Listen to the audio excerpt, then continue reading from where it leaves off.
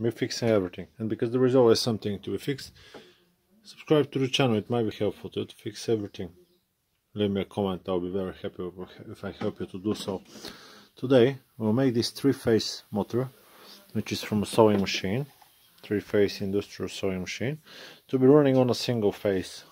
I usually do that with a VFD controller. Unfortunately, this motor cannot be rewired in a delta configuration to be running 3x220 volts. For that reason, we'll need to do it with a condenser. The condenser I'm using got these values, 25 microfarads on 420 volts. Give me a second. I forget what I was saying. Well, man, I'll show you how to connect it so you can run it on a single phase.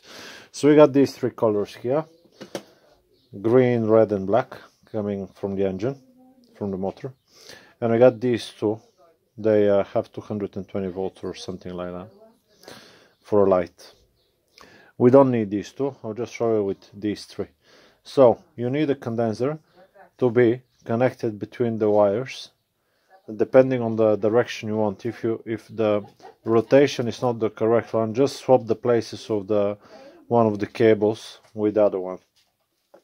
Then I just run a single phase cable, there we go, just like this one.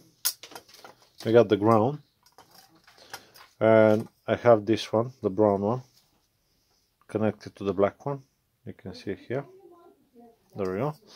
And I have the blue one connected to the green one. Can you see? So that's what it happens. Straight to one of the windings, straight to the other,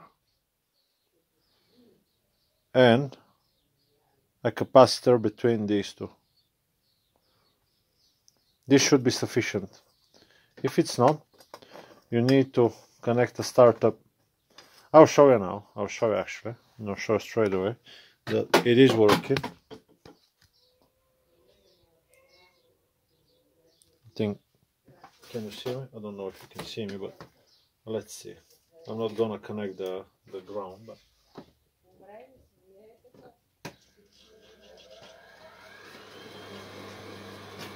you can see it running. You can hear it running.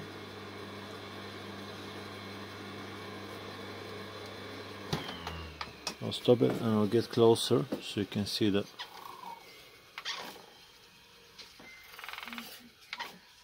Can you see? It's rotating. And I want it to be rotating clockwise. So I'll just, because this motor doesn't have a fan on the inside, I'll just get everything inside. And I'll wire it up and close it. And we'll be just running. There is usually a socket here for the 3-phase, so just connect it like this. So when they want to use it, it's gonna be straight to the socket. That's it, that's for that video. I hope the video has been helpful to you. Like and subscribe, and I'll see you on the next one. Bye bye.